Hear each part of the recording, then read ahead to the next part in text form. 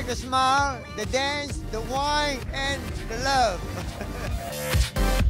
I mean, this is an anti-lockout protest / party. We just want to bring the fun back to Sydney. People who can't handle alcohol and behave violently, actually, it puts us all in the same bucket and we're not part of that same system. You need to address structural violence in different ways rather than sort of punitive post-haste measures, which actually don't address the problem at all. I'm just sick of the lockout. I'm an adult and I want to go out after 1:30. I don't want to be separated from people. It becomes really unsafe when you're forced to get a cab home alone. In London we have so much fun. We party all night and no one gets hurt. We just have good fun. Well, hopefully people will start reassessing the way that Sydney gets policed. The police have a lot of power and some places get that power working in their favour, like for the casino. Other places don't, like the Imperial.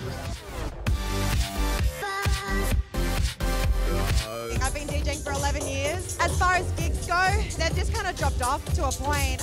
Not just myself, but my friends that own venues, my friends that also DJ and run party nights. All facets of the industry have just declined. Sucks. We've had more people than we expected, which is a clear sign that people are passionate about this issue, which is great to see. We'll be here until sunset. I mean, like, that shit is just insane. It's insane.